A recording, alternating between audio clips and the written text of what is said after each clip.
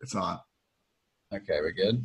Yeah, we are recording for All right. California law. I'm disclosing. Good. That's but yeah, like what you said about there's something in what you said that reminds me of like this weird collective psychology that teams seem to have about like their performance and their doubt. Yeah, So there's always this moment of, hey, we're doing really great, and then the fan culture inside the club will there'll be the cynics and the skeptics who say, actually, you need to keep in mind, like statistically, we have like 95% of the season to play. You know, this is how we fared last time, and so there's this weird like pull between, like, I guess like finesse and geometry. that's what I was just gonna say that right now we have all this terminology, but yeah. So, and I remember, I guess that was a few years ago, right, when Leicester went on their run and they won, Yeah, and it was crazy. And everyone the entire season is saying, "Oh, they can't keep it up. It's not going to last. You know, they're on a hot streak."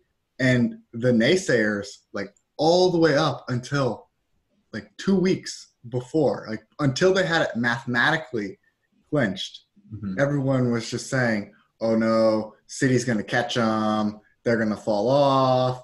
Like everyone just, and so but within, so that's even like one step beyond, right? Because it's so, when you get a phenomenon like that, then you have the coverage is also looking at it and saying, come on guys, like, and they're using all spirit of geometry, right? And then even the fans are, they're wanting to believe but then also not wanting to.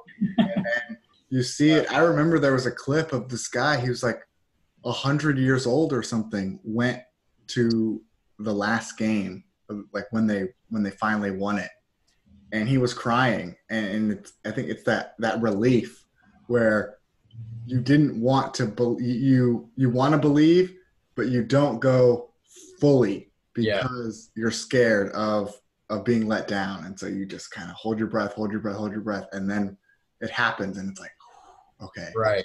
we And made it. I think when it happens as well, it's this.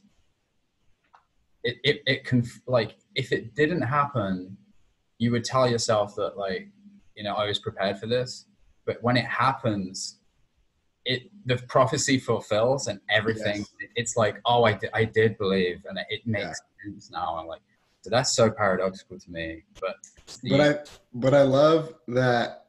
I think you don't get that tension, that builds and builds and builds, unless because you believe. It's not like, if we had like a slider, we'd say, oh, you're at this point. It's not really like that, right? It's more of like a time series where you're going and you're like, okay, I believe, and then your belief kind of falls off a little bit, right. and then you have a bad game, but then they pull it out at the end, so then now you're like, oh yes, okay, I believe fully. Right.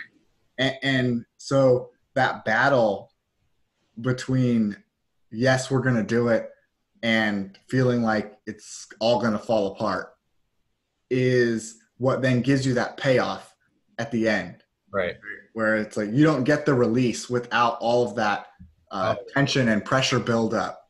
And so it's like a momentum almost, because it's like an oscillation around the point of yes, perhaps. yes. Your truth is unwavering, but your relationship to it, it's like a spiraling around it or a oscillation, and that absolutely chimes in with my experiences with faith and doubt in general. Actually, not just in sports, but that's for another time. Yeah.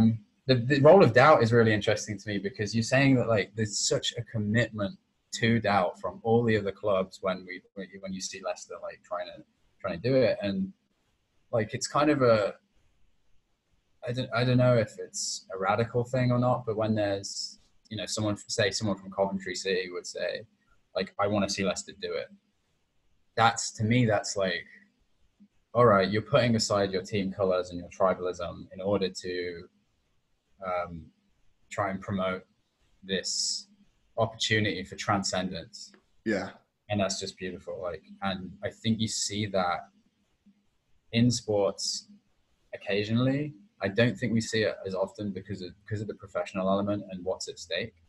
So like you add the financial element, you add the fame, everything else. It's like no one's willing to be that sportsman-like all the time because the cost is pretty high. But when you do see that moment of humanity in like say a tennis match where it's really heated, but then there's like this sportsmanship, this meeting of two people's humanity instead of them as adversaries. It's just Right. it's just a tremendously beautiful moment in that I think people see, and they get this glimmer in themselves of like, hey, this is all just kind of transient, and at the end of the day we're just people, and that's I love seeing that. I don't think we see it as often as we do. And it also reminds me of, you were saying the war, there's an analog between sports and war. Like do you know the story of World War One in the trenches at Christmas? And right. Oh It's yeah. like, it's like a weird, like Russian doll of that. So like in a tennis match where you've got these two people going out and they're screaming at each other, and then they have this like very cordial, I wouldn't say cordial interaction. It's not cordial. It's a human interaction. Mm-hmm. And then, so when you're in the middle of, it's funny that you have to like, in that instance, you give up the sports to be human. But then because war is so, again, just so abstracted from the human that the only way they could step down from war was to play adversarial sports, man. Right, right, because they actually played matches at different points, between them, and so it just reminds me too of so there was a football coach in the U.S. named Greg Schiano, and he would have his team. Are you aware of what I'm talking about? No, Okay. I don't know. So when the center would go to snap the ball to the quarterback, Right. at the very end of the game, usually they do it and they just take a knee. Well, he had his team try to time it and have someone dive in. So right at the point when the center is going to move the ball, have someone dive in at everyone's knees and try to knock the ball away to get a turnover in the last seconds of a close game. And in college, I think it worked a few times because it's college football. Right. But then he got a job in the NFL, and everyone was like, is he going to do this? And the quarterback there makes $15-20 million a year. The whole franchise is built around the quarterback. You've got these linemen who they can just, get their knee shredded in 1 second. And so everyone was like, is he going to do this? This is not, you can't do this. You can't do this. And he did it. And players would get so upset about the fact that he would do this. Why? And What was the rationale? so I think it's the loss of that human element, because you're sacrificing your humanity for the game. Right. And so once you do that, then the sport loses its transcendent potential when you do that. I see. That's what I want to talk about, was the difference between winning and participation. Yeah. And going back to the Lester thing, it's like especially in America, but I think everywhere, the underdog story is what will get people to shed their tribal colors and root for someone else that may not be, and but one of the other things, and Peterson talks about this, is he talks about gymnastics, but I think about it more for ice skating in the Olympics, because I don't know anything about ice skating, but I do know that when they have, you have 4 years, and these people dedicate their entire life to this like 3-minute routine once every 4 years, right? And they're standing on a little, butter knife on ice, twirling in circles, and I have no idea what's going on. But when they say, "Oh, this guy, he won the world championship the last 3 years," right? Now he's going for the gold medal, and you only really get one shot in your prime at a sport like that. Yeah. And so it's like, okay, here you go. You've worked for since you were 4 years old. So you've worked for 14 to 18 years for this moment right here. Yep. And then everyone is watching and it's like all of the competitors are hoping that you mess up. Mm-hmm. But then as just an outsider, like I love seeing them have to navigate that pressure situation. Right. And seeing them like have to go through everything and knowing that at any second they could slip and it's just like done. And then when they do it, it's like, I find that to be so incredible. And it's more than you don't have the same back and forth as in a lot of other sports. Right. It's so isolating that it's a different dynamic than like a team sport. This is interesting because I was trying to get to this with my difference between like soccer or NFL and then that being like a nationalist kind of analog. You know, you all wear the colors, you sing the same songs, you face the same direction. Yeah. And you hate the people who wear the other colors, right? They're scumbags, right? So I found that interesting. And then I was thinking UFC, because UFC is like, it's just you and then the snake, but the snake is exactly the same size and weight you are, exactly the same weight you are basically. So that's an interesting one. But again, there's an adversarial element to that, which again is, I find it, you know, I think a lot of people think UFC is kind of akin to Roman blood sports, but I don't think so. Something in the struggle that just I love in that. Well, about UFC, one of the things that I noticed early on with UFC, so people talk about it. Yeah, it has that very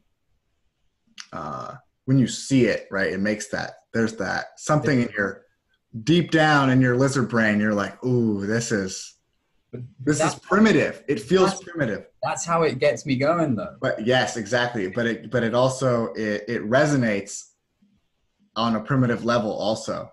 Yeah. And some people can't handle that, I think. Yeah. But the actuality of it is that boxing is far more, like a couple guys died earlier this year. No way. In boxing.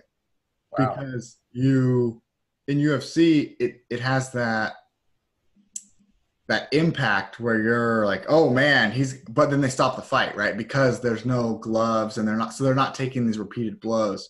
But at the same time, what I've come to realize when they started the women's UFC, mm-hmm.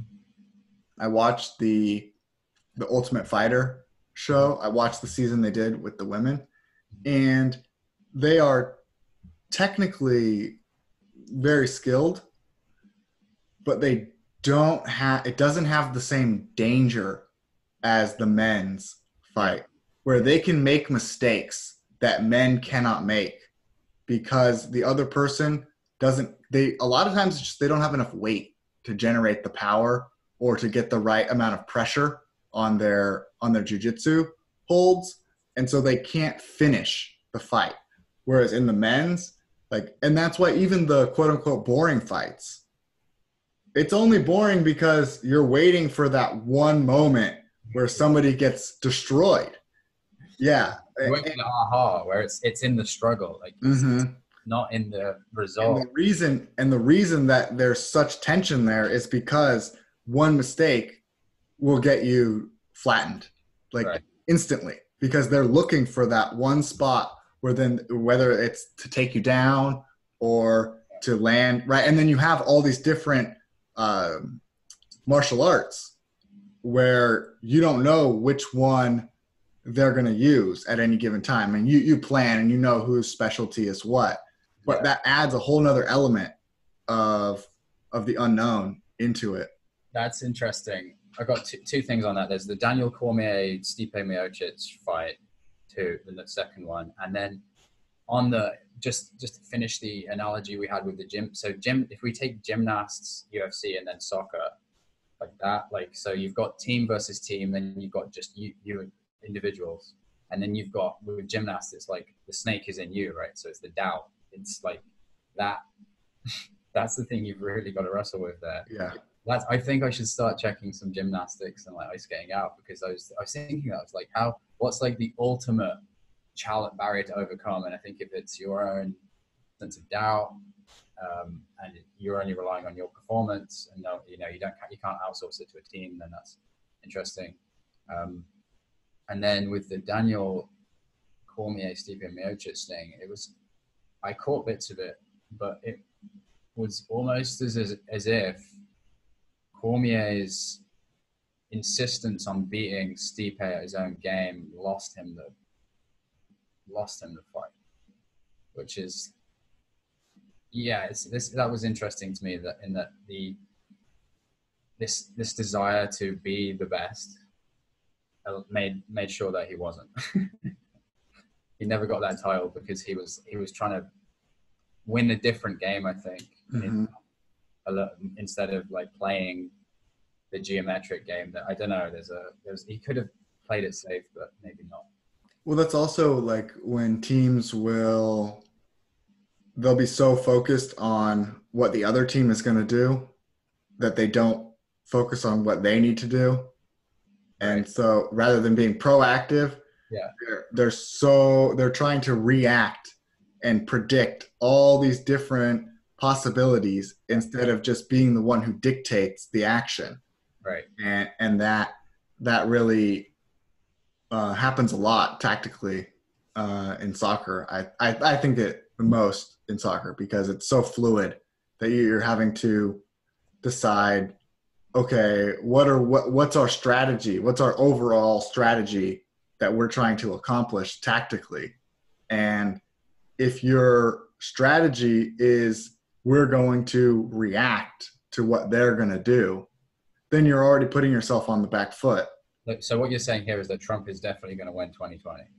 Well, I don't know about that, but wow, it sounds like it. You know, it seems that I don't know if the Republicans are in the same camp or not. It was just an offhand comment, but it seems that the certain political parties are more interested in doing that than actually, like, instead of like, you know, what are we about? What are we representing? What are our values? Like, how do we connect with like our voter base? How do we embody a spirit of finesse in how we operate? They're like, how do we get that guy out of the White House? So like, how do we make sure that those people don't win? You know, and that's what I'm seeing played out.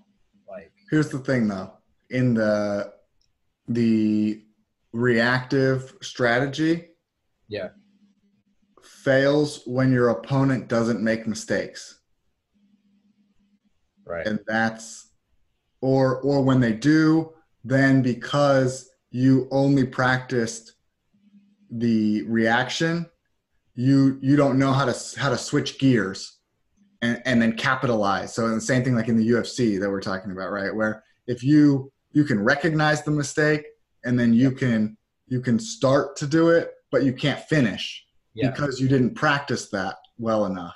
So it's almost as if you need like the spirit of geometry to see the mistakes as they come up and be primed for them to happen, but then you need to employ the finesse, the tiger-like finesse, in order to know when to switch. Yeah, to pounce, to capitalize, and to just destroy. Yeah, it's really interesting actually. I think it's like spirit of geometry is like practice, right? You're getting the repetition, the muscle memory, so that you're not thinking about what you need to do during the action. Yeah. Instead, you're using the spirit of finesse to decide, when do I need to do? I have all these different scripts that I can run at any given time. But the real key is, when do I run it? And that's where if you focus so much on geometry and all your situations, but then you don't know when to apply the situations, then it doesn't do you any good. And yeah, that's definitely something I understood recently. It reminds me of GSP, in UFC.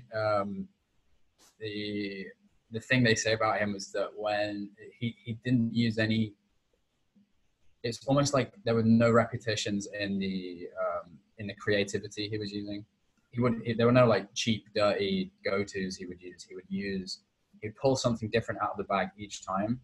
And not only is that like a sense of you having this arsenal of things you can readily employ to respond creatively to whatever you're facing, but then there's this sense of like the other person has no idea what's going on. Right. They're just like, okay, I'm just gonna crawl up and right, let you do your thing here because I'm not gonna be able to overcome that.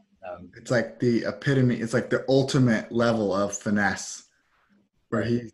he's just gonna do something, and you're gonna be the one. So it's a very, even though it's a finesse, perspective on it, it's a very proactive level of finesse because you're so good at it that you're just going to throw at someone else, and they're relying on geometry to be able to look at their opponents and say, okay, he likes to do this, he uses this combination in these situations, so I'll do this, right? Yeah. And they're trying to play this very almost like a complicated versus complex, right? They're trying to play a complicated game. Yeah. And he's playing a complex game where he's going in and it's what I do is going to depend on what you do, which depends on what I do, which depends on what you like. And right. He's just going to sort of just keep building and building on top of whatever he sees. It's interesting because it's like an inversion of like, say, if we're having a conversation right now, like I should be focusing like entirely on you, basically like embodying this other-centeredness in order to bridge this gap. But when it's an adversarial thing, it's like it all needs to be from within. So there's this sense of like, yeah, if I pay too much attention to, or maybe it's the same. It's the quality of it, maybe the quality of attention you pay to what the other person's doing. Well, I mean, just to relate it to what you just said, I find that in an adversarial, like a debate style, you're only listening for the gaps or the holes that you can poke. Yeah. Instead of if you're listening in order to try to enhance whatever the person is saying. Right. And so you get that reciprocity. Whereas in a debate, you're just looking to score points. Right. And so you don't build anything through a debate, which is why I find most of the, YouTube debate things very uninteresting because I'd rather watch those people individually present their ideas and then do the debate in my head. Yeah. Well, that was what was interesting with Peterson and Zizek was that Peterson went into it like with this very, geometric. Exactly, right. And then Zizek just started spitting straight bars, man. And I was like, this guy's waxing poetic, lyrical over here. Like it was jarring because I was like, I was expecting a bit more of a spectacle than that, but then at the same time was like, okay, this is actually probably more interesting. So yeah, that was a nice surprise. The other thing I was thinking about when we were yesterday when we were talking about sports and war was the All Blacks in rugby. Yeah, their dance. Yeah, that's terrifying. And it's fear, right? And I remember when I was a kid, I'd watch these war movies, and like mostly medieval era, you know, Braveheart or whatever. And whenever they do an ambush, they when they are coming out to ambush the other troops, they Hmm. would yell. And in my head, I would be like, "Well, aren't you trying to surprise them? Right? Like, Right. why are you yelling if Yeah. you're trying to surprise them? That's the whole point of an ambush." Right. But then, as I've gotten older, then I come to realize the the power of the ambush is not the surprise; it's the fear that you generate, and the yell is to get the fear because you get them once you get the fear, then that's how you get the rout, and Right. that's how, and then you get them to turn and run, and that's when the slaughter happens. And so the in World War I, the Germans, they switched their uniforms to be that gray, and Right. they would blend in with the fog.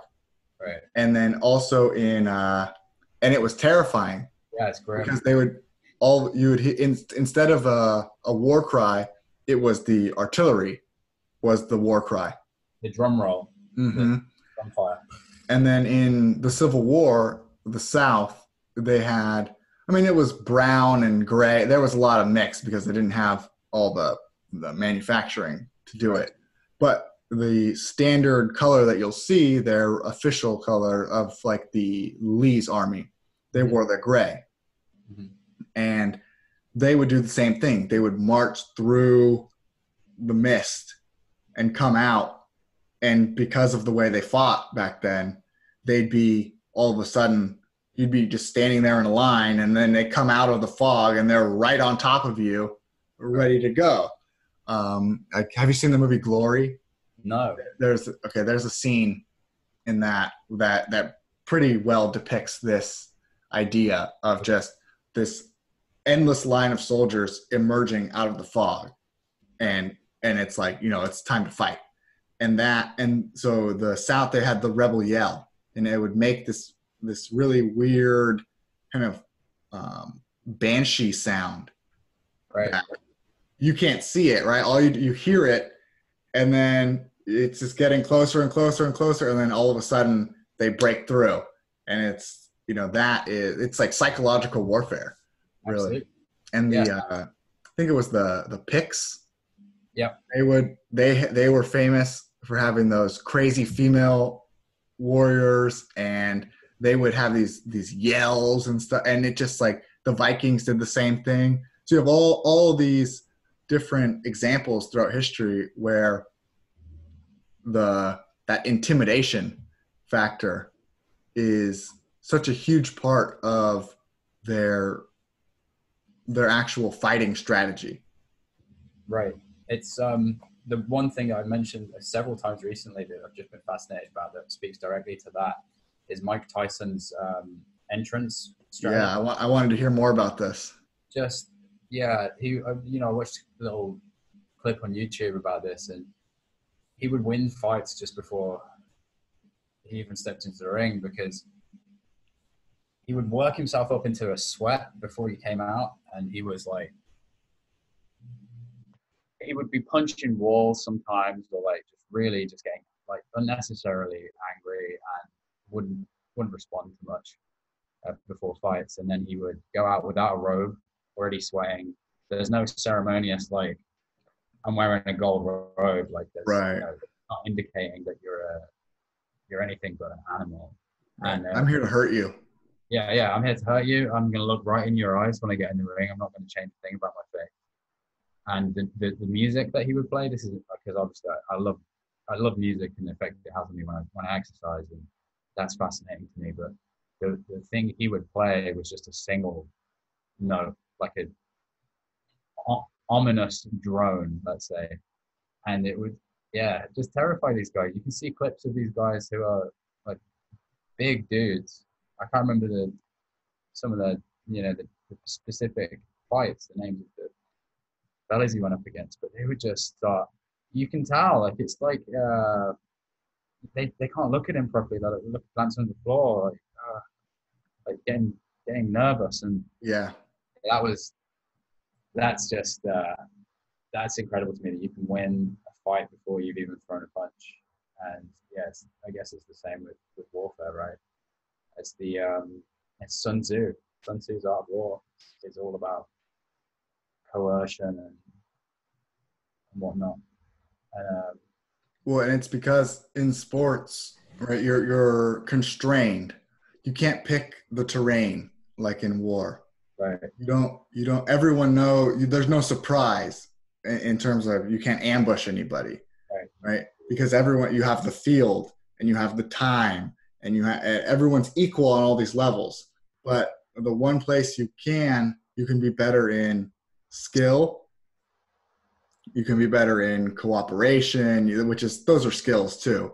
Right. But then you have the psychological aspect, and that's where you can gain a huge edge over people. Where if you come in and but it has that weird, almost human paradoxical element where if you have too much skill and then you don't have sufficient psychological skills, then you get cocky and then someone can beat you. So it has this tipping point where then the other team can look at it, and then you can have a team who is not as gifted but is stronger mentally, then can grind out results and do things that other teams who might have a greater expectation of their abilities, then they get frustrated when it doesn't work. And then they don't have that mental strength. And then they start fighting within each other, and then it falls apart. Right. It's it doesn't division amongst the ranks. Yeah. And it's a weird, where you look at it on paper and you would say, well, they are clearly going to win. Right. But then you got to go play the game, because there's that human element to it. And that's okay. So are you familiar with esports at all? Yeah, I used to when I played more video games. I can't anymore because it's a bit of an addiction for me. I still play some grand strategy stuff, like Europa Universalis is like just probably my favorite game. Okay. But the one I used to play was Overwatch. Okay. So that was, for me, that was like the perfect symphony of team cooperation, individual skill, understanding at a deep level the mechanics of each character, the terrain, like everything, psychology, like everything just linked up for me, so that was like the most enjoyable esports experience I've ever had. Do you think part of the problem with esports is that the viewer doesn't connect with another human? So it makes it so you can't have casual fans of esports in the way that you can have casual fans of football and soccer and basketball, because even if they just show the person sitting, like, it's weird because so poker that's like a in between an esport and a actual sport. Oh, this is you're giving me a lot to think about here, but people watched the World Series of Poker on ESPN in the millions, and it was. I'm having trouble placing that then. Well, I don't know what that is, because esports, I always thought esports doesn't take off because of just the kind of aesthetic surrounding the whole video game industry at the moment. But to me, it's like when you play a video game, you're extending like a part of you that comes from. It's like, when you drive a car, like you're using your feet, but you're looking at the road, right? It's that subsidiary focal integration that's happening. Same thing happens when you play a video game. You're kind of, you're not it's all happening here, but you're just kind of staring at the screen, and you're in that world, but you're operating like from here. Mm-hmm. And And so I think that the fact that you have to extend yourself into a digital environment means that unless other people are very versed in the game and able to, they understand the language of the game to the point where they can extend themselves into that environment just by watching it. But That's how you get fans of esports. But well, I think they have to be able to extend themselves in, or actually, they have to be able to project backwards out of what they're looking at into their body. right, yeah, right? In the way that you exactly. with the controller go into the game, Right. they have to be able to go backwards and say, okay, I'm watching his character move around and do this. Yeah. If I wanted to do that, I would do this, because then you have an appreciation for how technically gifted the player is. Yes. And it reminds me of, like, say if I'm sat with my wife and I'm playing this, this game or whatever, and she's just seeing stuff on the screen and there's nothing. She's like, okay, that's fine. And then if I give her the control, I'm like, right, you go and do it.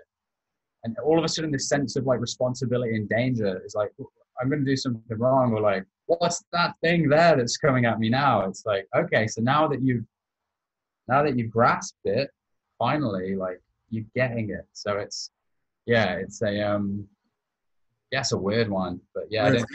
Any person, right, just walking, you see someone running fast on the screen. Yeah. You're like, oh, okay, I know what that is. It's all built in, right?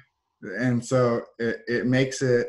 I wonder if it is an impossible hurdle for esports that they are going to have to resign themselves to being a niche market and just do because if they try to broaden out and appeal, but then it fails. And so like Blizzard sunk a bunch of money into various games to try to do that, and it didn't work. And I know like Overwatch has been, I think it's considered like the flagship. Like if you want to do an esport, this is the standard that's been set now for it. And I just wonder if the whole push for trying to get it on TV and do certain things, if that's the wrong model, because the people who are going to encounter it there don't have the skill. Right. That's so the model is let's say a potentially better model would be to somehow invite a more integrated sense of participation rather than just being sat behind another screen. There needs to be some sort of, because when you think about soccer matches, like, the audience really is participating there. Mm-hmm. They're part of the whole energy. They're singing the songs and stuff, and you see that in esports, and it's like they've taken what you see. You've taken the format from NFL or whatever you want and transplanted it into this kind of half digital, half physical world, and it's just not mapping up. So you need to make the audience participation at least half digital, half physical too. Yeah. Otherwise, they can't bridge that gap themselves just by seeing screen. That's a thought. We should sell this as a. But I wonder. So I did. I went to Arizona. Yeah. Ago, and for work we did a virtual reality sort of experience thing, and you're like free. You just walk around. So you have the gear, and it was like a zombie survival shooting game.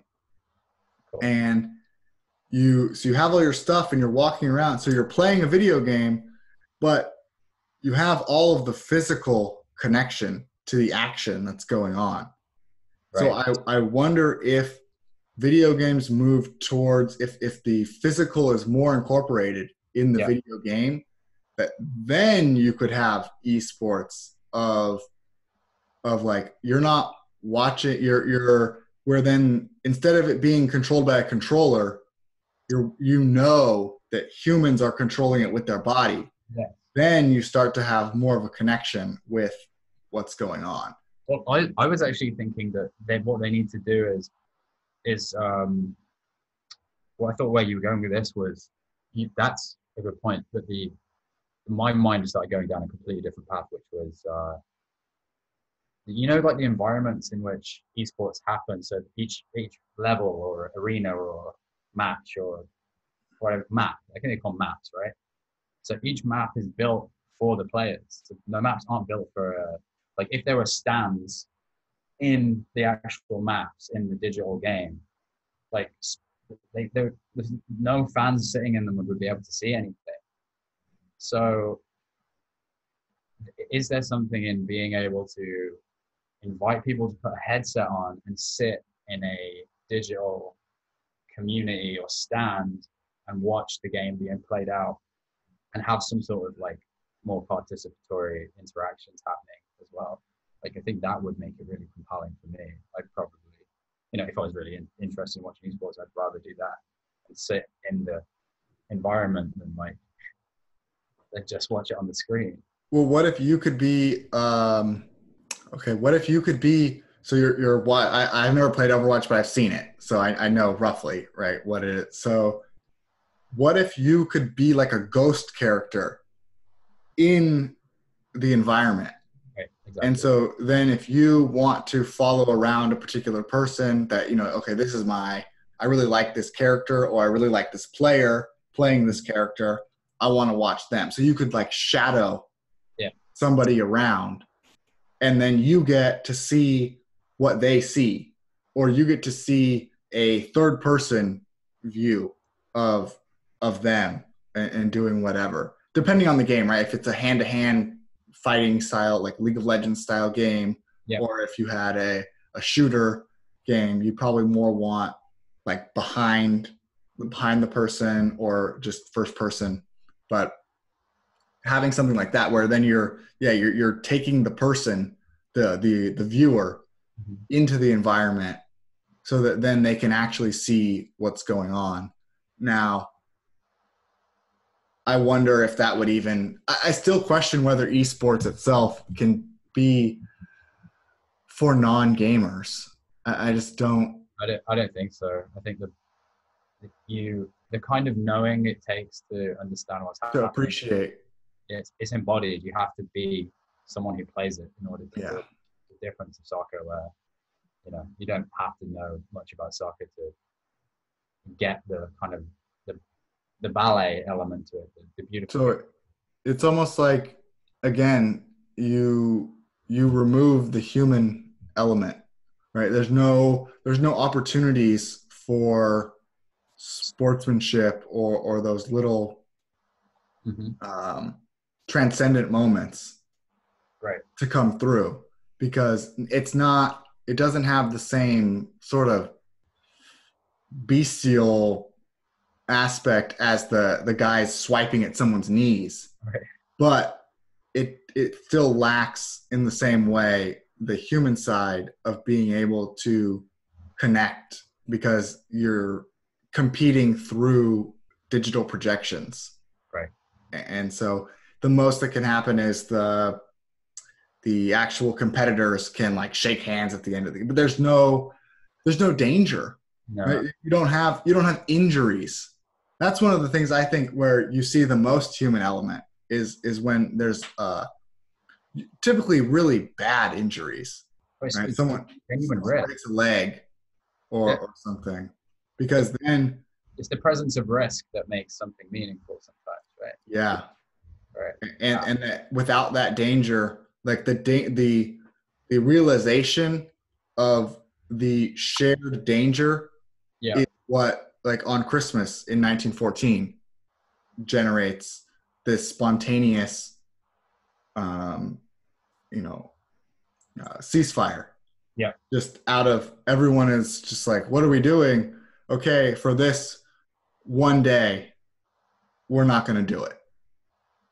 Right. And it was so powerful that they had to, the officers and the higher ups had to coordinate and say, okay, we can't allow this ever again to happen, because it was so powerful and everyone knew it. Wow. And if every year they did that, the war would be over because people would say, "Oh, what are we doing?" I've wondered about so when the Nazis in the Olympics, and it was like, oh, should they be banned from the Olympics? Right. I think it's the wrong move. I don't think you ban people from, because then you give them the Streisand effect that they want to use, right, to promote. Oh, look, you see, I told you, we're being shunned, we're being oppressed by them. They don't want to include us. But you also deny the people who are ideologically possessed the potential to break out of it through a shared human experience with all these other people. Right. And it's like, so it seems like, oh, we should punish them, but it's actually like, you should punish them because they're doing bad things. Yeah. But it's actually that has the exact opposite effect than the one that you wanted.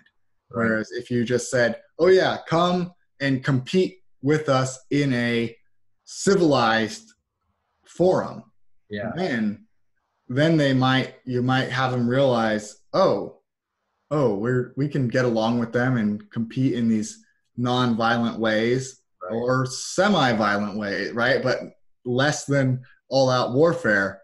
And so it just seems like one of those, and even counterintuitive. Even selfishly, it's like, I want to be the Nazi guy at like shop put, man. You guys are eugenicists? All right, let's see how far that. let's see how you take that. Right? That's when I beat you. It's yeah. So there's that element too, which is you can shatter their myth. Yeah. Their superiority. Their innate superiority. But you need to be very, very gifted in order to do that. That's the trick. You gotta. That's a level of finesse as well that doesn't come easy, I guess. Yeah, that. But the thing we talking about, we say the presence of risk in making something meaningful too. It's like there's like a weird, I don't know. I'll work more on this, but I'm thinking about original sin and how it might relate to that. Oh, interesting. Right. Yeah, we can do that another day. It's like tightrope walkers. Right? They talk about it where they fall all the time when they're practicing. Yeah. Because they don't have the risk. Oh, okay. So they just do. If there's a net, you're more likely to fall. Mm-hmm. Okay. Yeah. Interesting implications for a lot of things on that. Yeah. And so you're just, when you don't, then that's why, I mean, if you see it, this kind of goes back, I think, to the sport thing or the esports thing. If you see someone walking on a tightrope, every single person can immediately identify that situation and go, oh man, and you're transfixed. You can't look away because you're just like, this is crazy. Oh my God, is he gonna fall? He's gonna die. Everybody know the attendant risk is so at hand that it captures you. Yeah. Also, everyone observing is thinking that, except for the guy walking across it. And he is, because in order to counteract that in sort of equal measure, he has to apply his focus to the center of his body and his steps and the wire. And so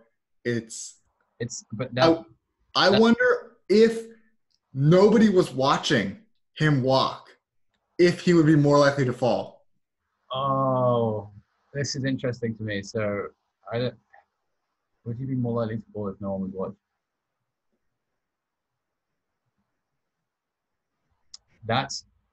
I'm not prepared to answer that question. I don't think I can use I don't think I can use logical reasoning to answer that question, but I have. No, that's like a Rupert Sheldrake, right? Like type question where it's like this weird shared consciousness that Yeah, exactly. It just changes like the metaphysics completely. It really does. Like Right. as soon as you add other people into the mix. Well, it transitions it from a complicated to a complex Right. as you add people into it. If you have a human element to the thing, even just as observers, but if Yeah. you allow for the observation effect, then it completely changes it from it being like just a physics problem. Right.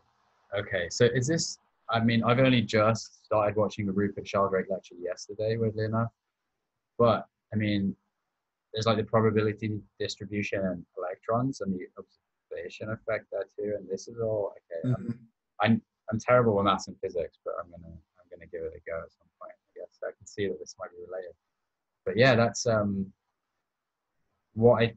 that reminds me of like the tightrope walking too, is the Eastern concept of wu wei or not trying, in that you, yeah, I often perform best at running when I'm not trying. If I'm not employing a spirit of geometry, and I'm not thinking about like, all right, I need to do this segment faster than I did the last one in order to get the time I want because I want to get a better time. Like it's what does any of that even mean? Like it really something that really frustrates me about the triathlon culture in London in the UK. It's all finance guys too. It's all the guys who work in Oh, finance. of Right. course Yeah. it is. Yeah. So they don't play golf anymore. I don't know why they stopped playing golf, but they went. Uh, it's almost like it was a more It's a reaction back against the golf yeah culture. primal element, but then they still get to use all the Fitbit, like the data. It's all about comparing data, and it's all It's all data driven. Yeah. yeah. Just it winds me up a little bit, but yeah, the like I perform best at running when I'm not focusing on any of that at all, and obviously I get a lot out of it. Yeah, so I did a fair bit this morning. And was like, all right, I remember It's why the I did it. flow state. Yeah, right, exactly. It's wonderful. It's a really wonderful place to be. Um, I think I'm gonna have to shoot because I got stuff to do today. Believe it or not. Yeah, that was an absolute pleasure, man, and Yeah, that's great. thank you for I'll a good time. And I'm gonna stop the recording now. great.